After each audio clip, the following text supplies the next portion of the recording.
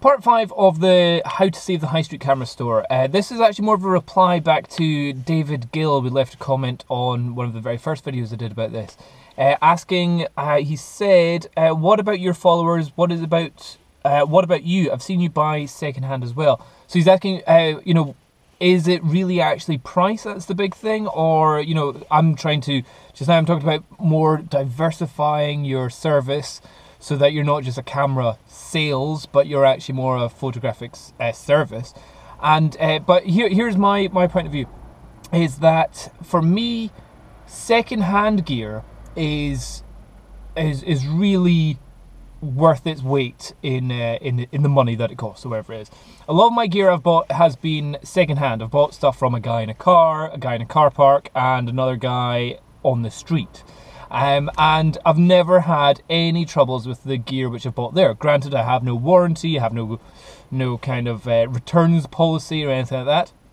But at the same time, I've been there able to test it, touch it, feel it, use it, and check its quality, and it's always been absolutely fine.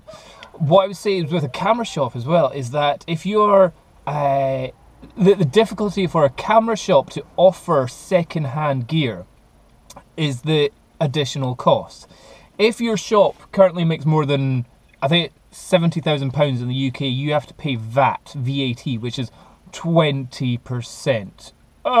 So if a camera shop, if you've got, let's say you've got a Nikon 70 to 200mm lens, you want to get £1,000 for that. You go, can I have that for £1,000? They will instantly have to say, I can only offer you £820, because then the 20% that they need to pay for the VAT would take up to £1,000. And then for the shop to make any money from that, they would have to charge more than that. So what effectively the seller, or the person that owned the lens, only gets £820, the camera shop would have to sell for £1,050 and would only make a £50 fee, or a £50 profit. So there's a major, that's like, whoa, hold on, that's already £200 more expensive than if I just bought it from the guy on the street. Now, this is where I think there is a way around this. So again, this is diversifying the camera shop. So instead of being a camera shop that sells secondhand gear, you could say you're a camera shop that advertises other people's secondhand gear, and you're really there just for the money transfer. So instead of the shop actually physically buying it itself, they'll say, right, you pay me 50 quid, I'll put it in the store window. If somebody wants to buy it, I'll give them your phone number, or we can take the money from them and sell it to you afterwards. But effectively, they're not having to spend £50, and also at the same time, they're not taking £1,000 worth of profit, but instead just 50 quid. So that's where I think being a middleman, you don't have to pay the huge VAT cost for buying the whole product and selling the whole product, and effectively the added value that you get once you sell it as a more expensive item. Again, it's just more expensive, but selling it or just being the advertiser for it, I think, is definitely a way to get around it. But I'm not 100% sure on that, but it's just an idea that I'd say. So in terms for David, yeah, a lot of the stuff I've bought has been secondhand, it's been used, especially with camera lenses. As long as the previous person has owned them and they haven't been scratched to hell, or they don't have any dents in them, they are as good as new. There is no point at any time anyone will ever say that photo was taken with a second-hand lens. Never going to happen. Maybe nowadays some people might be able to say that photo was obviously taken with a fairly crap camera. Was it a point and shoot, or was it an iPhone?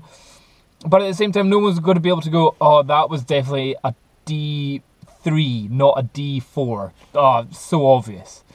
So in terms of lenses, you can't go wrong if it looks good. What you can go wrong certainly sometimes is the newer lenses with their VR, with their internal motors and all that kind of stuff. There can be issues there. If you go back to the old school lenses where it is just manual, manual yumminess, then if it looks good, it's pretty much as good as new. So if you're getting it for like 30% off, that you've effectively just bought a high quality item for 30% less than what it actually would normally be. With camera gear, you do have bits wearing out and getting overused and oil spots and stuff like that. But generally, if it's within 2 years or so, you've really got, certainly if you go for the higher end stuff, it's more the lower end stuff which generally may have been misused a bit more. What actually, one of the biggest things I'd claim is more dangerous is for an item which has been used a little bit, then not used for a long time, and then sold. If you, for example, if you were to buy a camera off somebody who is an event photographer, every day going out to horse races, taking photos of the horses, next day going out to a high school ball, taking pictures of all the students, next day going somewhere else, and within a year it'll have done 3,000 photos.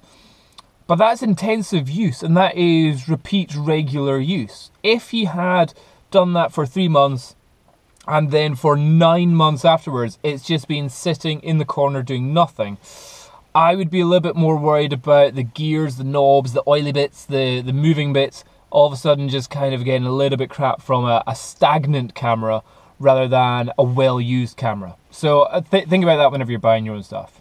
But that'd be just my little tip.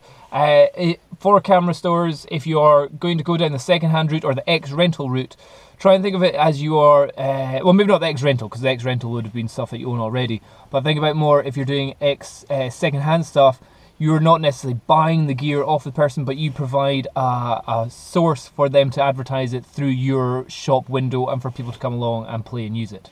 Just another idea.